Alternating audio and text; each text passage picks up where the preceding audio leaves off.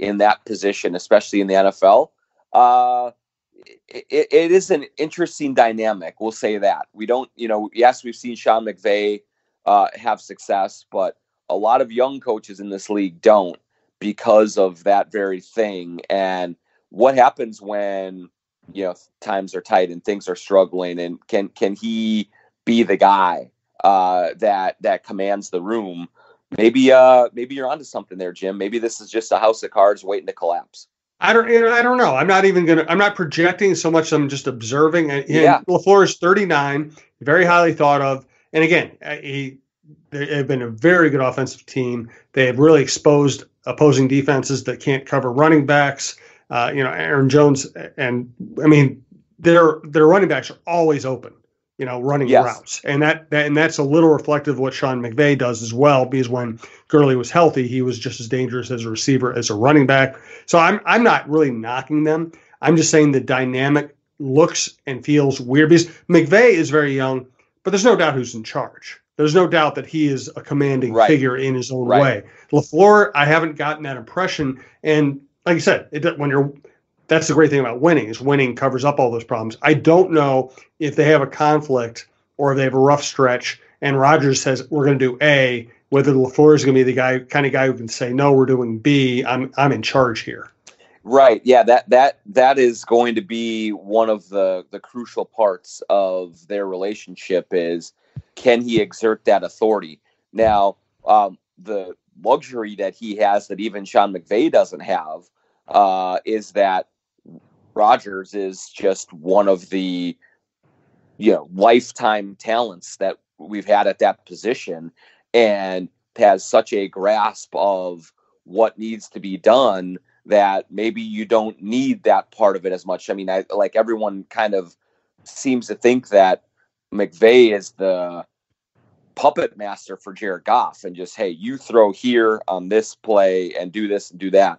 But LaFleur doesn't do that with Aaron Rodgers and doesn't have to. Now, there's been some debate about whether Aaron Rodgers exerts too much influence sometimes, but I think whenever you have someone that talented, with that much of a command of things, it certainly makes your job. It should make your job easier, as long as you don't have enough ego to say, no, I know what's right, you're wrong, and try and take this over.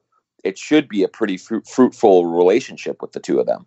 Let's finish up with a quick talk about Jaron Kearse. Do want to thank Bite Squad, bitesquad.com. Promo code is TALKNORTH. That will get you one delivery fee waived. After that, check out bitesquad.com for the deals they have in your area, the restaurants that can serve you in your area, and their members only deal, $5.99 for a free delivery within any place within 4 miles. They keep adding good restaurants. It's great service. Morning, noon, night, snack time, home office, elsewhere. Bitesquad.com. Bite Squad, the app, is probably the easiest way to use their services. So Jaron Kearse gets busted, DUI and weapons charge. And I'll admit, I used to be much more of a hawk in these situations. I used to be harder on athletes who get busted for doing stupid things. But, I guess, I don't know whether it's with age or with an attempt at wisdom, I kind of came to a realization at some point, if you punish a player, if you suspend a player, if you cut a player for doing something stupid or irresponsible off the field, in some ways you're really punishing the team. Now if you find the player, and I'll take the Vikings example, Diggs basically went AWOL on this team. And if they had suspended him, if they benched him, then they probably might have blown up their entire season.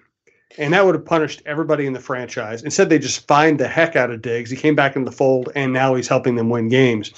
I can't condone anything what Kearse did. I think he should be punished. But do you cut somebody like this? Do you suspend them? Do you bench them? Or do you just fine them and deal with it in the offseason? Well, I mean, I think it's varying degrees of transgression to make a decision on how far you go with any kind of punishment or disciplinary action. I don't on its face believe that a DUI is grounds for dismissal from a team.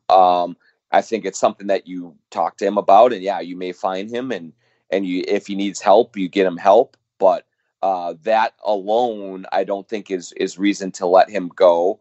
The weapons charge, yeah, that is certainly a mistake or a blunder on his part, and really careless and reckless.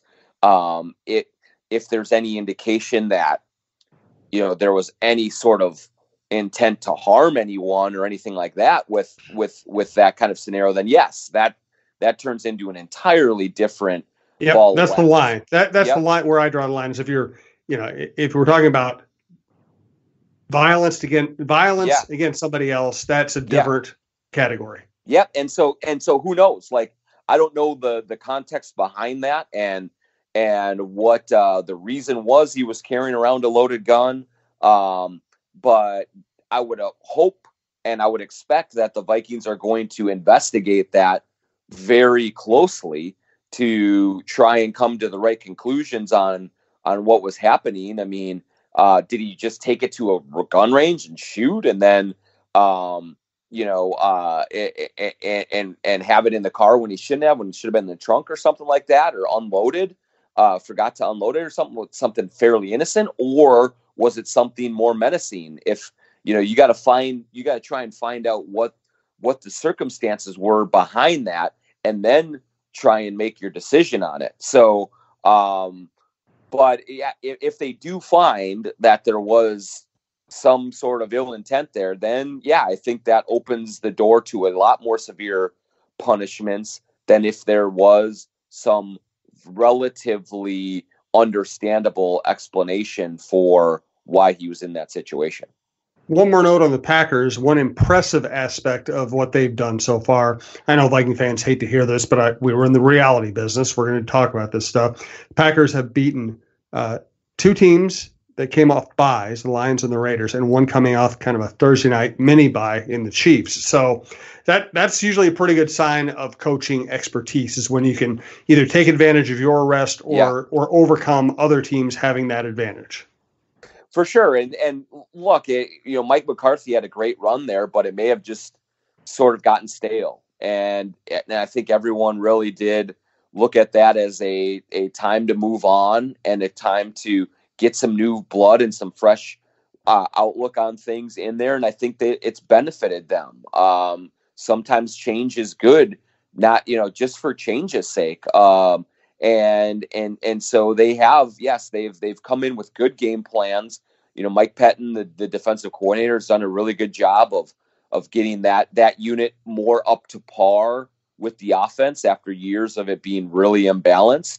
And so, when you look at those things, that definitely plays in the Packers' favor down the stretch here, is trying to have a coaching staff that is able to strategize an X and O and hit the right chords in those situations. They seem to have found something for right now, so we'll see how that holds up. The great thing is that the Vikings-Packers rivalry is the defining rivalry in Minnesota sports, and we have what could be a great race down the stretch with a Packers at Vikings game in December at US Bank Stadium. It's going to be a blast.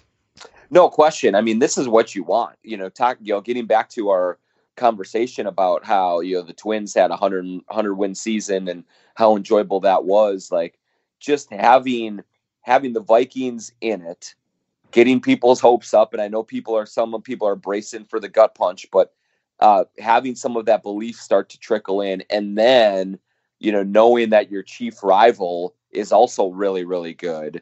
That to me is the best case scenario. I know that Vikings fans would love it if the Packers were 0-16 every year and the Vikings just, beat them 35-0. But I like it when it's close, man. I like to have a lot riding on every single game, on every single snap. And it sure is shaping up to be a second half of the season where that's going to be the case. And so it should be really entertaining. It should be probably nerve-wracking for some Vikings fans, but that's how you're alive, is when you have some goosebumps that stand up on your arm, and when you have some nausea that sneaks into your stomach in the fourth quarter of these games. Thanks to our producer, Brandon Morton. Again, check out twillmn.com or twilledina on Instagram. Tony Hoaglund, your State Farm agent in Champlin, and Bite Squad, bitesquad.com. Promo code TALKNORTH. We'll be back next week after the Vikings play in Kansas City. It's going to be fun.